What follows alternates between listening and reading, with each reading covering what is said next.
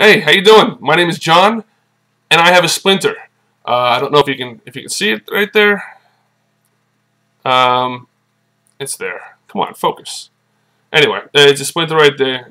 I think it's metal. So rather than root around in there with a sewing needle like I usually do, I decided to try to pull it out with a rare earth neodymium magnet.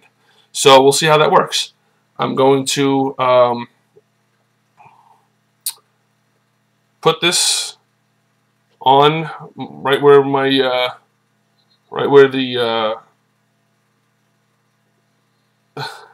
oh, there's definitely metal in there. I'm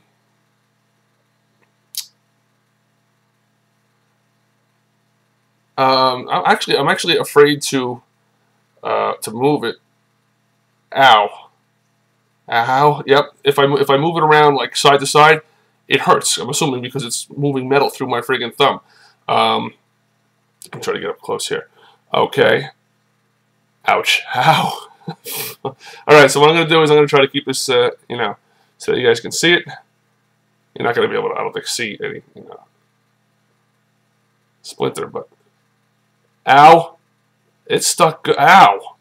Ow. Ah. Wait a second. Wait a second. I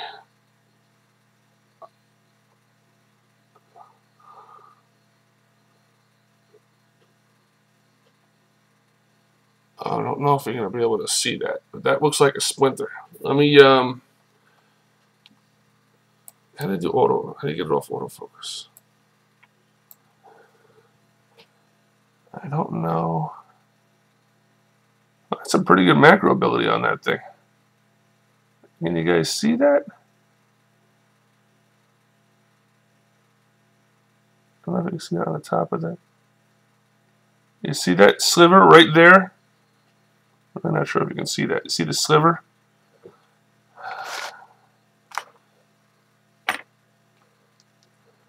It's right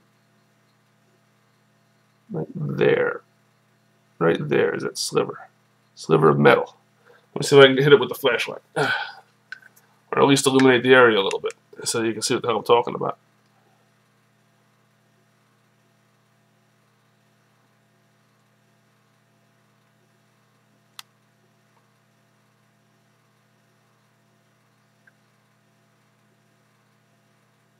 It's right there.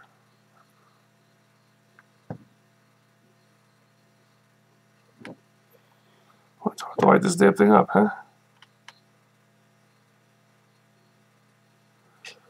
It's really hard to see, but I got it. I am sure that's the that is the splinter indeed. I'm going to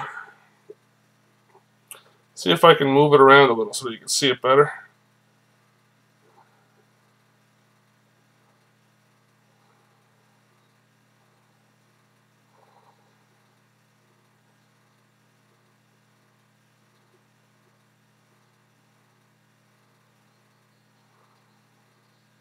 I moved it onto the side. Maybe able to get to see a little bit better look of it, I think. Where is it? There it is, right there. See that? That is a sliver of metal stuck to that magnet. And that was in my friggin' thumb. And here is my thumb hole bleeding a little bit where the magnet used to be. How cool is that? I never thought in a million years that would work, I'll be honest with you, because I figured that, and I'm no physics major, I figured that a small piece of metal like that, let me see if I can just move that around a little bit more even. What did I do, move it off to the top? Yeah, that's exactly what I did, it's stupid. There it is on the top there.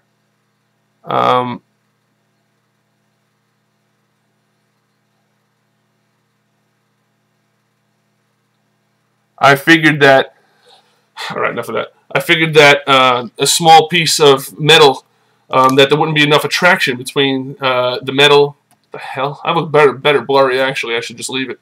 What the hell was attacking me?